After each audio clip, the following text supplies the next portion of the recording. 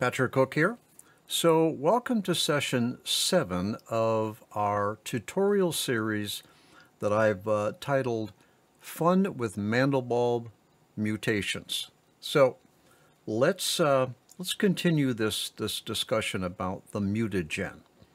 Now up to this point I had gone over some use cases, using MutaGen to increase productivity and creativity, using MutaGen to test various permutations of the formula construct, okay?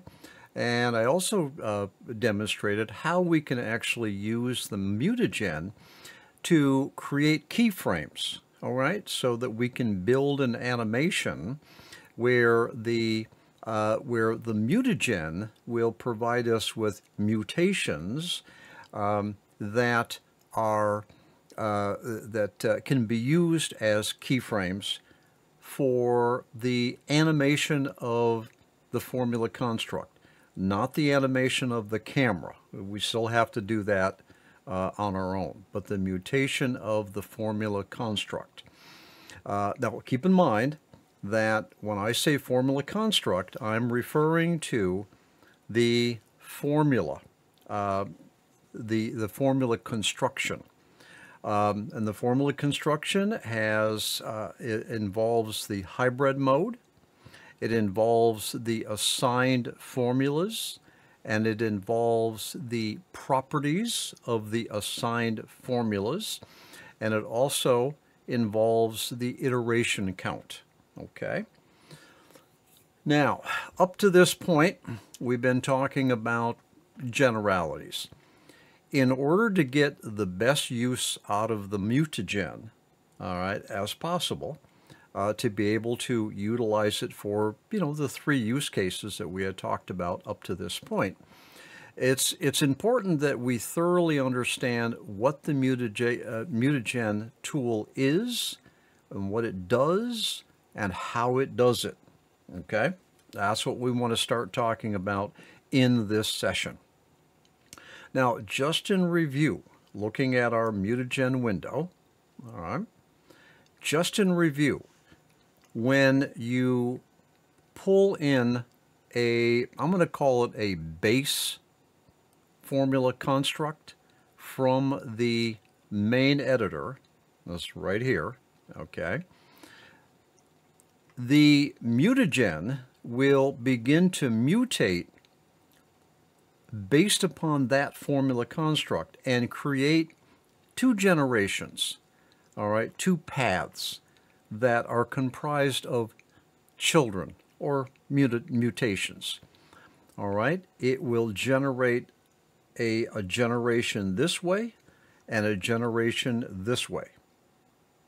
Now, each subsequent mutation is based upon the previous mutation.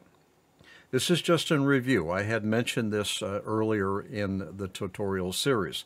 So for instance, the mutation that occurs here, all right, will be based upon the formula construct of the previous mutation, and this mutation will be based upon the previous mutation, which in this case happens to be the base mutation, all right? So each subsequent mutation in the generation branch, all right, will be based upon the previous mutation or the base within that generation, all right? So okay, so it's important to understand that, because basically what I just said is the reason why the mutations get more and more diverse as the mutations or the children are created along the generation path. Now, with all that in mind, it is now time to talk about these controls. These controls basically will give you mutations all the way from no mutations at all the way out to really very diverse mutations along the generation paths. Okay? Now, there's two columns basically right here. Right here, mutation type probability.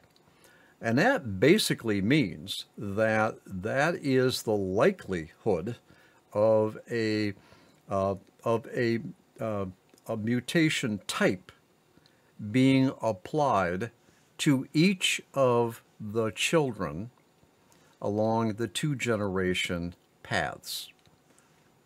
All right, so that's the mutation type probability, the likeliness of a mutation being a mutation option being applied. Now, this other column is strength. All right, so we can think of the strength as the degree to which the mutation type probability will be applied. All right, now just keep that in mind, because let's talk about, let's summarize what each of these options, all right, these are options, which each of these options do, okay? And then we'll get back to applying the probability and the strength to better understand what these options are and what they do. Now, this first option, exchange, add, and remove formulas, is basically that, all right? And it will, if this probability is set, let me disable all of them. If this probability is set higher, all the way to the left, the probability is none.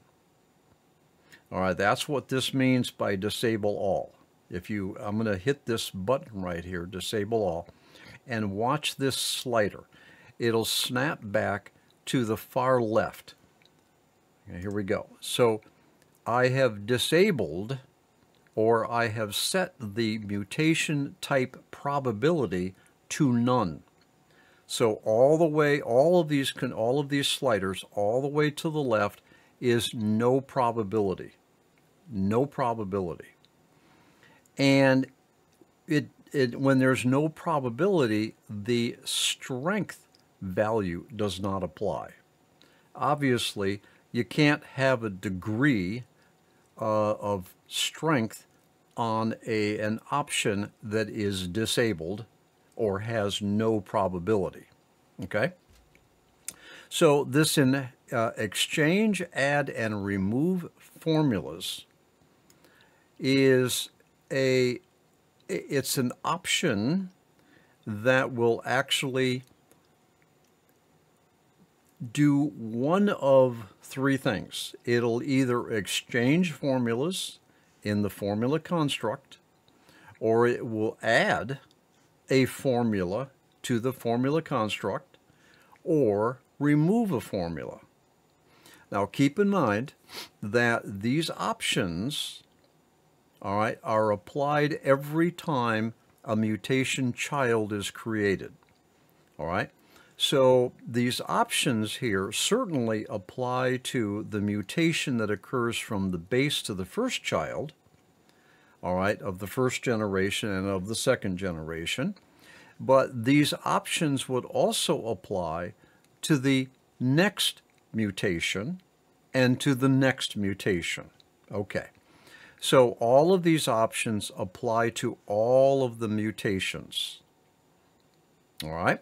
So this is what it does. It will either exchange, add, or remove formulas from the formula construct of each of the mutation children.